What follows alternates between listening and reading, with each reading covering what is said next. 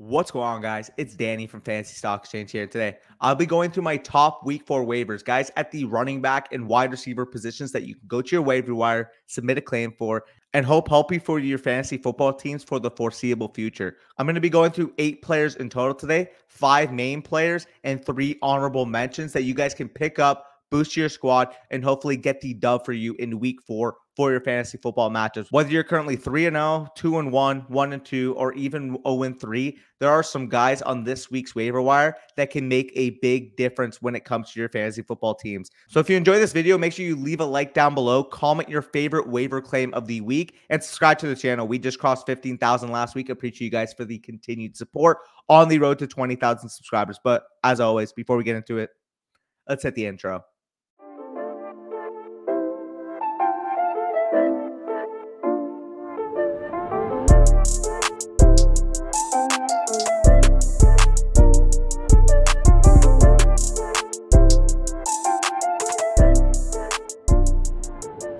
All right, before I get into the main players, I briefly want to mention some guys that should be rostered in your league, but if they are not currently rostered in your league, make sure you go out, you spend on, you make sure you add to your fantasy football lineups. Ramondre Stevenson, running back of the New England Patriots, looks to have taken over the main lead back type of role from Damian Harris. He commanded the majority of the volume, the goal line opportunity, and all of the receiving work out of that Pats backfield. So Ramondre Stevenson, I am comfortable projecting as an RB3, maybe even a fringe RB2, especially if you're in a 0 RB build. So if he's available on your wire, I know, maybe 20, 25% of leagues might have him available. Make sure you go and submit a claim for Ramondre Stevenson. Jeff Wilson, same type of deal. Volume in San Francisco, especially until Elijah Mitchell gets back. Jahan Dotson, breakout type of rookie. Running all the routes, commanded 8 targets this past week. Go out and scoop Dotson if he's available.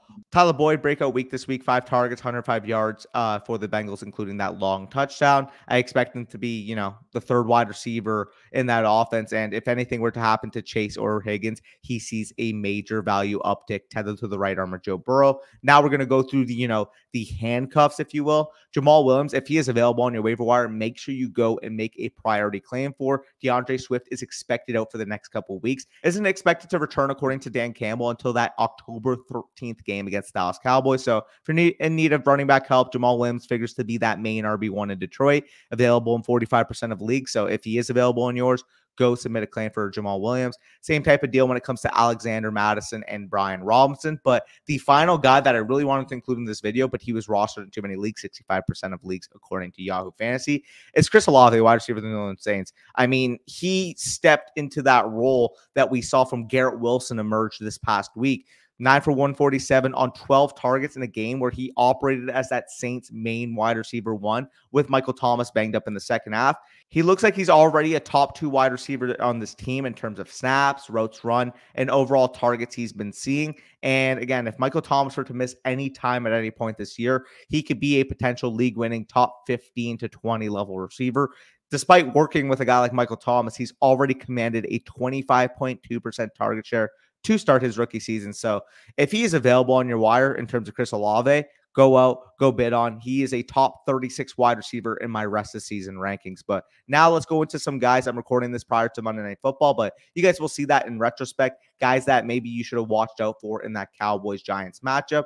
Just want to mention Matt Breida, if he's available. If anything were to happen to Saquon Barkley, he would instantly be one of the top claims of the week, as well as Noah Brown, wide receiver for the Dallas Cowboys. He looks to figure as that wide receiver 3, especially when Michael Gallup comes back. But this could very well be a valuable wide receiver 3 type of role when Dak Prescott is back into the offense. And by all accounts, it sounds like Dak Prescott is aiming for his return to be in week 5 against the LA Rams or week 6 against the Philadelphia Eagles. So if Noah Brown's available, you got end of the bench spot. I don't mind doing that. And again, if anything were to happen to CeeDee Lamb, Noah Brown would see a significant uptick in terms of volume. But now let's get into the top 5 waivers of the week. The number 1 waiver pickup under 50%, according to Yahoo Fantasy, is going to be Khalil Herbert, running back of the Chicago Bears. As you know, if you would have watched the Houston versus Chicago game, David Montgomery suffered a knee ankle injury that is really expected to linger with him and costed him a finish for that matchup against the Texans. I'll get into how Herbert performed once he took over that RB1 role, but despite coaches describing Monty as, a day-to-day type of player in terms of his injury, Dr. Edwin Porras actually points out that this can be an injury that lingers longer than reported.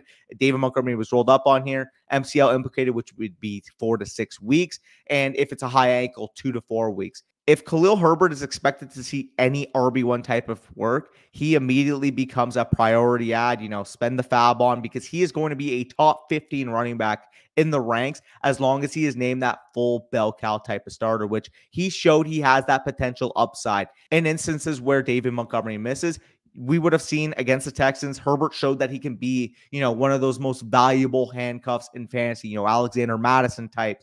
I wouldn't say quite, AJ Dillon, Tony Pollard because of their standalone value, but top handcuffs, you have to consider Khalil Herbert in that mix. 22 opportunities, RB1 overall week in relief of David Montgomery. Absolutely smashing that spot. Even if David Montgomery is fully ready to go, I think Herbert is a priority stash. And of course, the caveat here is if Monty misses any time at any point, as I said, Khalil Herbert steps into a top 15 level running back role. In terms of fab, if you want to spend, 15, 20%, I would wait to see what the status of David Montgomery is going on Tuesday night. Obviously, you guys are going to know that going into your fab bid. So if David Montgomery is expected to miss the next few weeks, blow your fab. Khalil Herbert is definitely worth that spot. But if David Montgomery is expected back this week, I would still go out, add Khalil Herbert as a priority handcuff. Maybe you only have to spend 5 to 10% of your fab at that point. Number 2 waiver claim of the week is going to be Romeo Doubs, wide receiver of the Green Bay Packers. Rookie wide receiver finally stood out this week. Although Christian Watson did miss this game with a hamstring injury, we did see Romeo Doubs go to an 8 for 73 and 1 line on his 8 targets and actually led this team in terms of routes run. You guys would see that on the screen. As we know, gaining Aaron Rodgers' trust is a hard thing to do, especially as a rookie wide receiver. But if Doubs is going to go and command 8 targets from Aaron Rodgers on any given week, it's definitely worth the upside pick. And with Romeo Doubs, young, ascending wide receiver, yes, he didn't really have the draft capital, but that doesn't really matter. As long as he earns Aaron Rodgers' trust and has a chance to be the wide receiver 1 in an Aaron Rodgers-led Green Bay offense, he is absolutely worth the flyer. Upside is through the wazoo. We know that Aaron Rodgers is one of the best real-life quarterbacks in the NFL. We expect this Green Bay passing offense to kick in next year as the season rolls along, and Romeo Doubs could potentially be a big part of that. In terms of fab, he didn't have, a crazy game, but if you want to spend up to 5 to 10% of your fab in your league, get a young ascending breakout candidate, which is what Romeo Doubs represents, I'm all for it. Next waiver in the number 3 waiver pickup of the week is going to be George Pickens, wide receiver of the Pittsburgh Steelers, 40% rostered in Yahoo leagues. And we saw this week that his targets went up. 29 routes run, 7 targets in this past week against Cleveland Browns on Thursday Night Football, including, of course, if you guys watch Thursday Night Football, that highlight reel one-handed snag, very similar to what we saw from Odell Beckham in his rookie year. But this one for me, it's pretty simple. He is a player that I want to get cheap right now before that inevitable, rookie blow up type of game where you'll have to bid the farm to get him.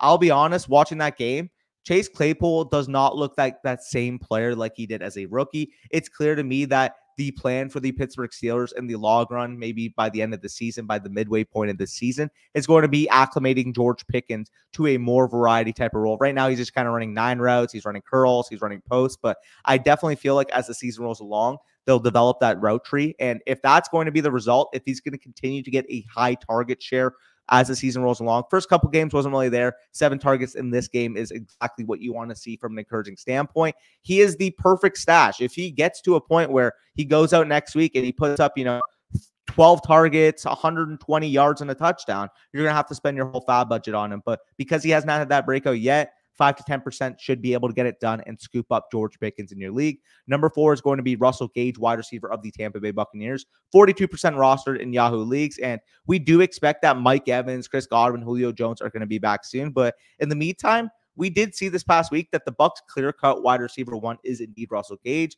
$30 million man this offseason, was able to convert 13 targets into a 12 for 87 in one day in fantasy. And let's be honest, as long as he's getting snaps, Gage is tethered to the right arm of Tom Brady on what we expect to be a top offense in the NFL. Obviously, Mike Evans is expected back this week after his suspension this past week against the Green Bay Packers. And Chris Godwin's still dealing with his hamstring issues. Julio Jones, who knows when he's going to return to practice, never mind play. So with Russell Gage, you're getting the healthiest wide receiver on the Tampa Bay roster apart from Mike Evans. And if he could even figure to that wide receiver 2, wide receiver 3 type of role when Godwin gets back, there's a lot of volume to go around with what we expect to be an ascending Tampa Bay offense as the season rolls along. Final waiver claim is going to be Zay Jones, wide receiver of the Jacksonville Jaguars, 10% rostered in Yahoo Fantasy Leagues. He's quietly commanded a 21.7% target share this far with the Jacksonville Jaguars, and he looks to be the clear-cut wide receiver 2 for an ascending Jaguars offense. I'll be honest, we were lower on the Jacksonville Jaguars and Trevor Lawrence as a whole this offseason, but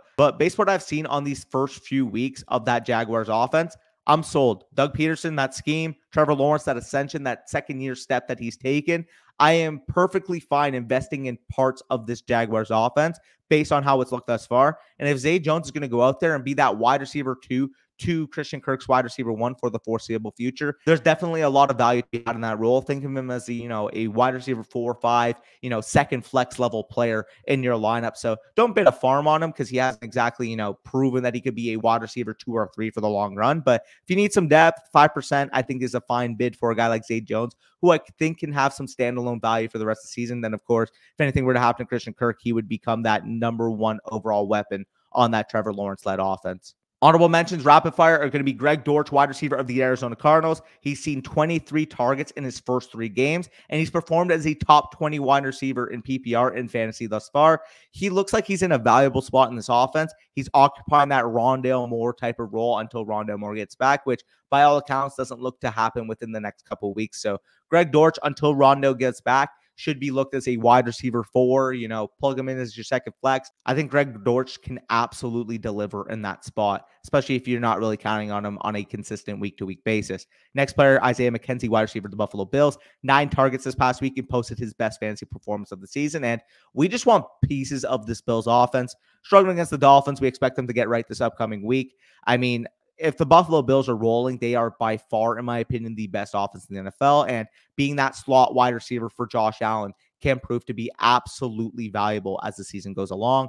Finally, Samaje Perine, running back of the Cincinnati Bengals, mentioned some of the priority handcuffs earlier in the video, but he is the clear-cut handcuff to Joe Mixon. He saw 11 opportunities in relief of Mixon this past week, and you want to scoop him now before his price inevitably skyrockets if anything were to happen to Joe Mixon. If Joe Mixon went down tomorrow, if Joe Mixon went down Sunday, Samaje Perine would then be considered the top waiver claim of the week and a 100% of your fab type of player. So if you could scoop him now for free, a spot on your bench to stash him, I think he is well worth the stash, given what he's shown and given the propensity of this offense we expect to pick up in the upcoming weeks. But either way, if you have made it to the end of this video and you've enjoyed thus far, make sure you smash the like button down below. Try to get this video to 100 likes. Appreciate that a ton. And for those of you that haven't subscribed to already, what are you doing? Hit that subscribe button. Help us on our road to 20,000 subscribers. But either way, appreciate you guys for sticking around. Take care. Good luck in your matchups. Wire me the money.